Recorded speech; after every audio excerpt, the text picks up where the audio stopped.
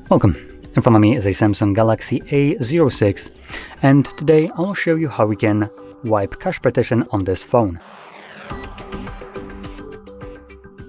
Now for this you will need a cable. Plug it into your computer and then connect it to your phone.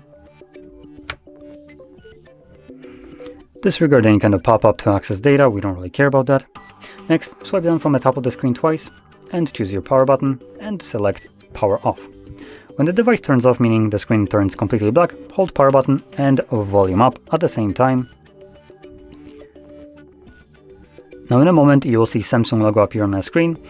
Disregard that and keep on holding. That logo will disappear the first time around for some reason. So there we go.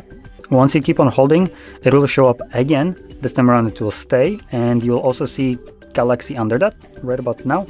When you do, let go of the power button, but keep holding volume up. And there we go. We are now in the recovery mode. Next, you can unplug the cable, as it was only needed to get us into the recovery mode. So now, using volume buttons, either up or down to navigate up or down, you want to navigate down and select wipe cache partition. When it's selected, confirm it using your power button and select yes. As you can see, cache wipe complete. It shows up pretty quickly, and reboot system now will be selected by default, so press power button once more.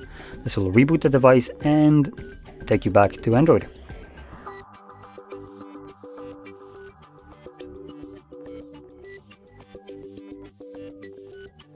And there we go.